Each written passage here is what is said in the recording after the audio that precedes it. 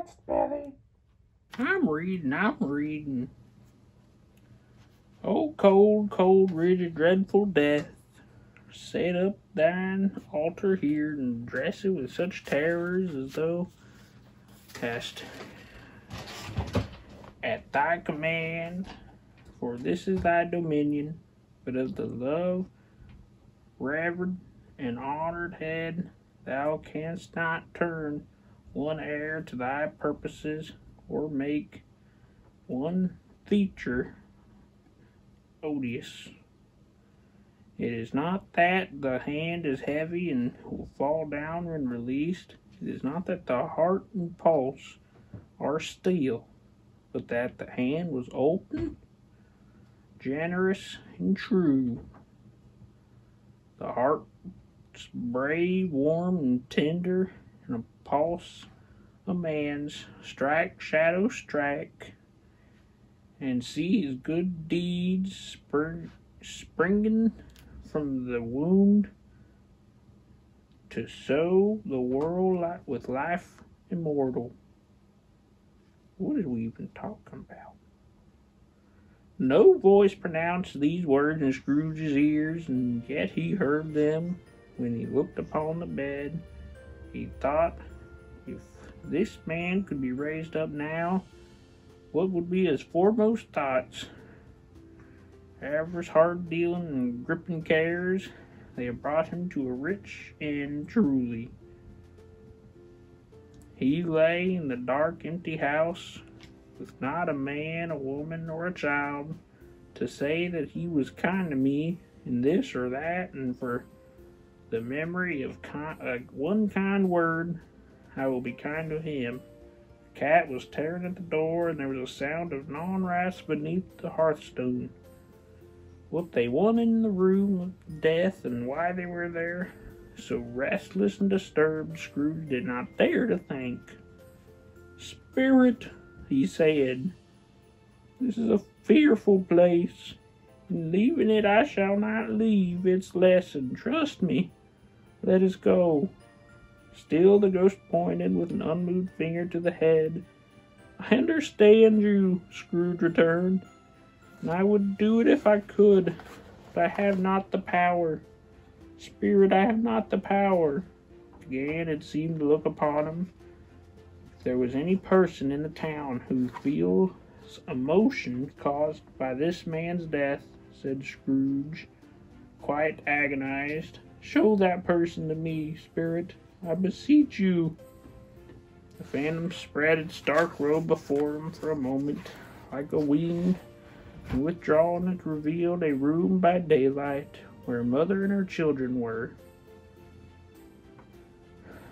She was expecting someone with an anxious eagerness, for she walked up and down the room, startled at every sound, looked out from the window, glanced at the clock, tried but in vain to work with her needle, and could hardly bear the voices of the children in their play. At length, the long-expected knock was heard. She hurried to the door and met her husband, a man whose face was careworn and depressed. Though he was young, there was a remarkable expression in it now, a kind of serious delight which he felt ashamed and which he struggled to repress. He sat down to the dinner that had been hoarding for him by the fire. When she asked him faintly what news, which was not until after a long silence, he appeared embarrassed how to answer. "Is it good," she said, "or bad to help him?" "Bad," he answered. "We are quite ruined." "No, there is hope yet, Caroline. If he relents," she said, amazed, "there is. Nothing is past hope if such a miracle has happened." "He is past relenting," said her husband. "He is dead." She was a mild and patient creature, and her face spoke truth, but she, thankful in her soul to hear it, and she said so with clasped hands, but she prayed forgiveness in the next moment and was sorry, but the first was the emotion of her heart. What the half-drunken woman whom I told you of last night said to me when I tried to see him and obtain a week's delay. What I thought was a mere excuse to avoid me turns out to have been quite true. He was not only very ill, but dying then. To whom will our debt be transferred? I don't know. But before that time, we shall be ready with that money. And even though we were not, it would be bad fortune indeed to find so merciless a creditor in his successor. We may sleep tonight with light hearts, Caroline. Yes, soften it as they would, their hearts were lighter. The children's faces, hushed and clustered around to hear what they so little understood, were brighter, and it was a happier house for this man's death. The only emotion that the ghost could show him, caused by the event, was one of pleasure. Let me see some tenderness connected with a death, said Scrooge. Or that dark chamber spirit which we left just now will be forever present to me. The ghost conducted him, through several streets familiar to his feet. As they went along, Scrooge looked here and there to find himself, but nowhere was he to be seen. They entered poor Bob Cratchit's house, the dwelling he had visited before, and found the mother and the children seated around the fire, quiet. Very quiet. The noisy little Cratchits were all still statues in one corner, sat looking up at Peter with a book before him. The mother and her daughters were engaged in sewing, but surely they were very quiet.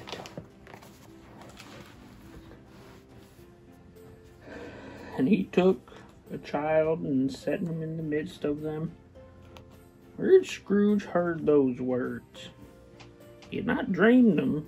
The boy must have read them out as he and the spirit crossed his threshold. Why did he not go on? The mother laid her work upon the table and put her hand up to her face. The caller hurts my eyes, she said. The caller? Oh, poor Tiny Tim. They're better now again, said Cratchit's wife. It makes them weak by candlelight, and I wouldn't show weak eyes to your father when he comes home, for the world. It must be near his time. Past it, rather, Peter answered, shutting up his book. But I think he walked a little slower than he used these last few evenings, Mother. They were very quiet again. At last she said, in a steady, cheerful voice, only faltered once, I have known him walk with Tiny Tim upon his shoulder very fast indeed. And so have I, cried Peter, often. And so have I, exclaimed another. So had all upon her work, and his father loved him so, there was no trouble. There's your father at the door. She hurried out to meet him. Little Bob, and his comforter, he had need of it, poor fellow, came, tried who should help him to it the most. And two young Cratchits got upon his knees and laid each child a little cheek against his face, as if they said, Don't mind it, Father, don't be grieved. Bob was very cheerful with them, and spoke pleasantly to all the family. He looked at the work upon the table, and praised the industry and the speed of Miss Cratchit and the girls. They would be done long before Sunday, he said. Sunday? You went today, then, Robert? Said his wife. Yes, my dear, returned Bob. I wish you could have gone. It would have done you good to see how green a place it is. But you'll see it often. I promised him that I would walk there on Sunday. My little child, cried Bob. My little child. He broke down all at once. He couldn't help it. If he could have helped it, his child would have been farther apart perhaps than they were. He left the room and went upstairs into the room above, which was lighted cheerfully and hung with Christmas.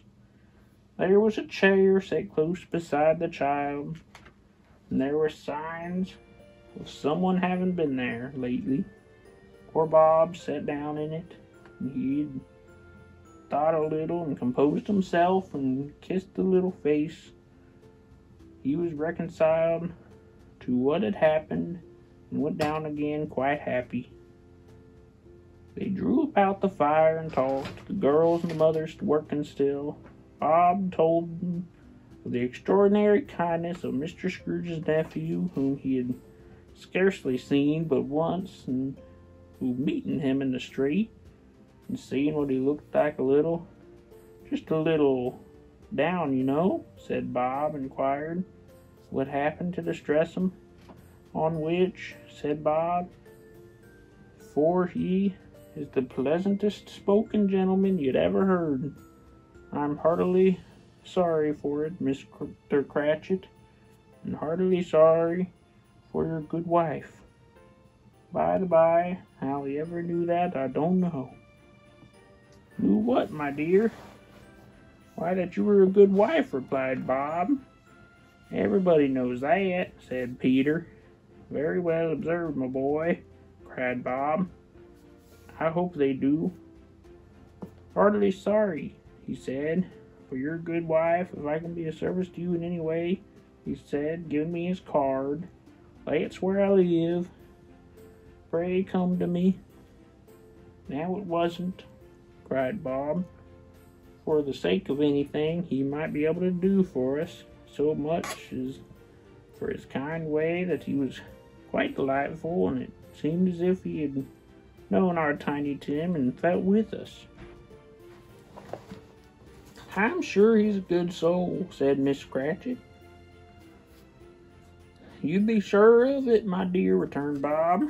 If you and Saul spoke to him, I shouldn't be at all surprised. Mark what I say, if he got Peter a better situation. Only hear that, Peter, said Miss Cratchit. And then, cried one of the girls, Peter will be keeping company with someone and setting up himself. Get along with you, retorted Peter, grinning. It's just as likely as not, said Bob. One of these days, though, there's plenty of time for that, my dear. But however and whenever we part from one another, I'm sure we shall none of us forget poor Tiny Tim, shall we? Or this first parting that there was among us. Never, father, cried they all. I know, said Bob, I know, my dears, that when we recollect how patient and how mild he was, although he was a little child, we shall not quarrel easily among ourselves and forget poor Tiny Tim in doing it. No, never, father, they all cried again. I am very happy, said little Bob. I am very happy.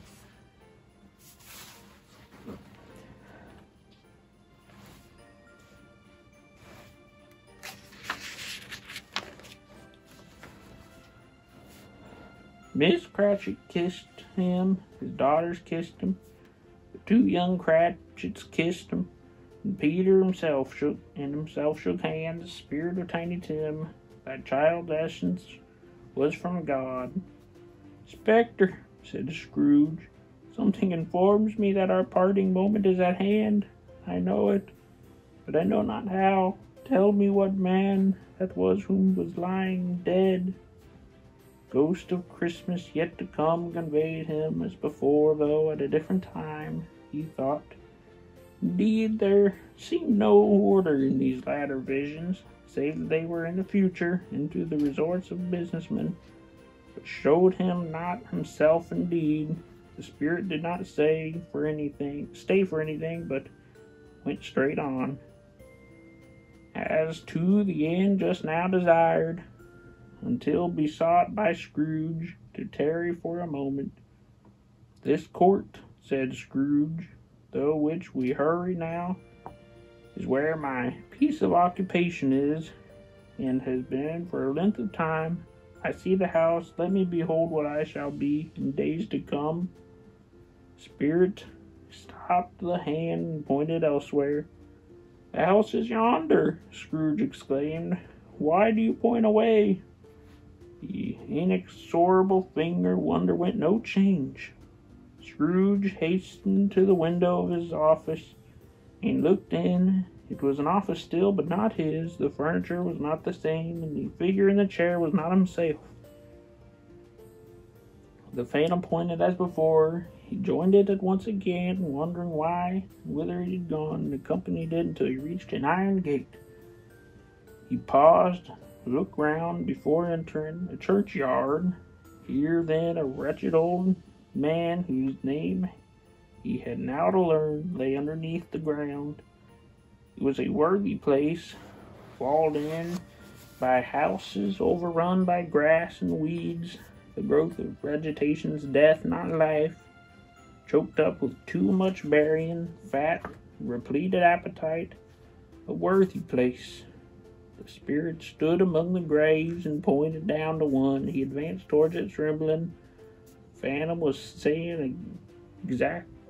phantom was exactly as it had been, but he dreaded that he saw new meaning in its solemn shape.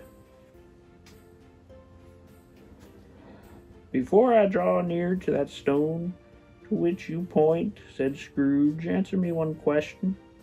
Are these the shadows of things that will be, or are they the shadows of things that may be only?" Still the ghost pointed downward to the grave by which it stood. "Men's courses will foreshadow certain ends, to which, if preserved in, they must lead," said Scrooge. "But if the courses be departed from, the ends will change. Say it thus with what you show me." The spirit was immovable as ever. Scrooge crept towards it, trembling as he went, and following the finger, read upon the stone of the neglected grave his own name, Ebenezer Scrooge. "Am I the man who lay upon the bed?" he cried, upon his knees. The finger pointed from the grave to him and back again. "No, spirit, oh no, no." The finger was there. "Spirit," he cried, tight clutching his robe, "hear me. I am not the man I was. I'll not be the man I must have been but for this intercourse. Why show me this, if I am past all hope?" For the first time the hand appeared to shake. "Good spirit," he pursued, as he looked down upon the ground and fell before it, "your nature intercedes for me and pities me. Assure me that I yet may change. These shadows that you've showed me by an altered life." The kind hand trembled. "I will honor Christmas in my heart and try to keep it all year. I will live in the past, the present, and the future. The spirits of all three shall strive within me. I will not shut out the lessons that they teach. Oh, tell me I may sponge away the writing on this stone." In his agony he caught the spectral hand. It sought to free itself, but he was strong in his entreaty and detained it. The spirit, stronger yet, repulsed him, holding up his hands in a last prayer to have his fate reversed. He saw an alteration in the phantom's hood and dress. It shrunk, collapsed, and dwindled down into a bedpost.